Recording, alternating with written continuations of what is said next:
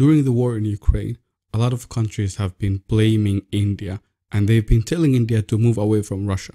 US called India shaky and they've been questioning the allyship between India and US.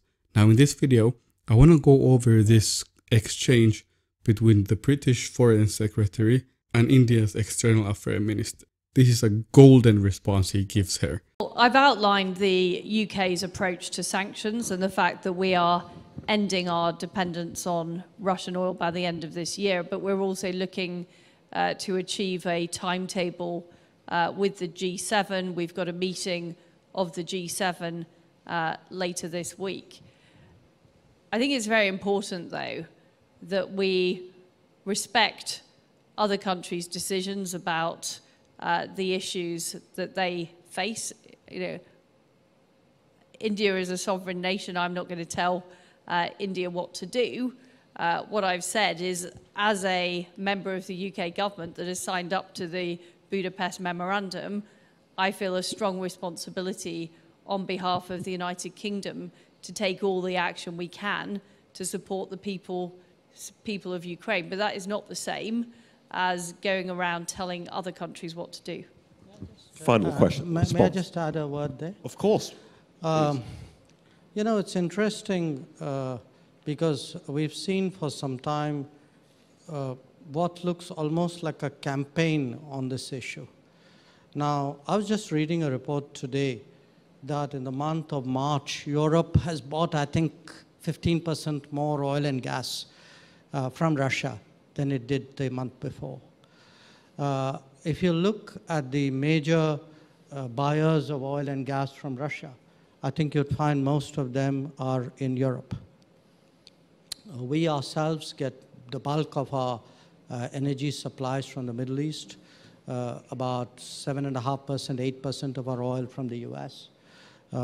In the past, maybe less than 1% from Russia. When oil prices go up, I think it's natural for countries to go out into the market and look for what are good deals for their people.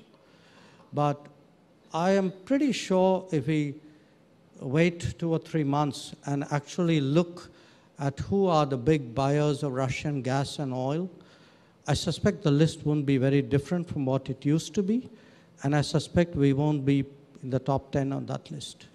Now before I show you her response, let me just comment on this part. And it's 100% true.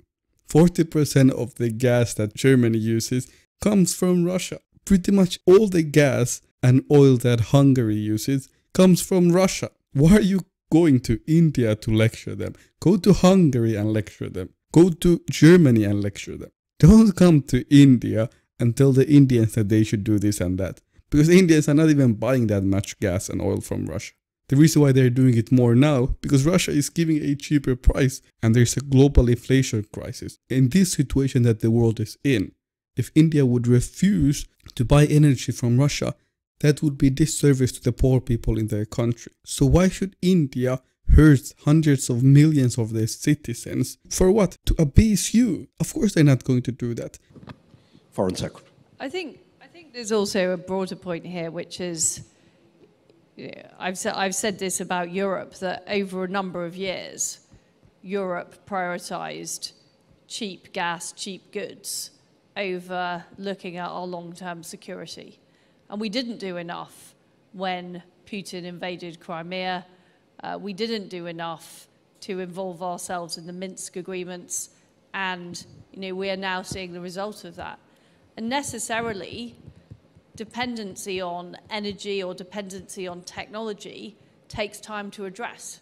So we're now removing Huawei from UK telecoms networks, but that takes time.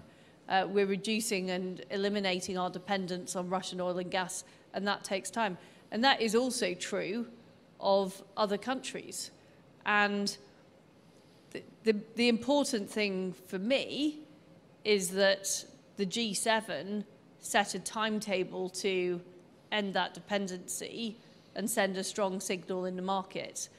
But to say that years of policy that we have just been through, you can suddenly change it overnight. I mean, there have been some pretty remarkable changes. Germany has changed its entire energy and defense policy. as a result of the invasion of Ukraine. And we need to keep doing that. After she was told the harsh fact and the reality that they are the ones who are funding Russia, they are the ones who are giving them money, all of a sudden she demands that everybody understand their situation. There's nothing we can do. We are trying to change. It takes time. Blah, blah, blah. Now you want understanding. Why don't you give the same understanding to India? Why don't you give the same understanding to every country in the world that you are trying to bully? They're doing the same thing to African countries. They've been demanding that African countries do more. They've been demanding that we say this and we do that and we put sanctions on Russia. No, you are the ones who are giving Russia all the money. If you are serious about your actions, stop buying their oil and gas. Stop buying their wheat. Stop buying their iron and everything that they produce. But you won't do that. This is all a political theater that these people are playing.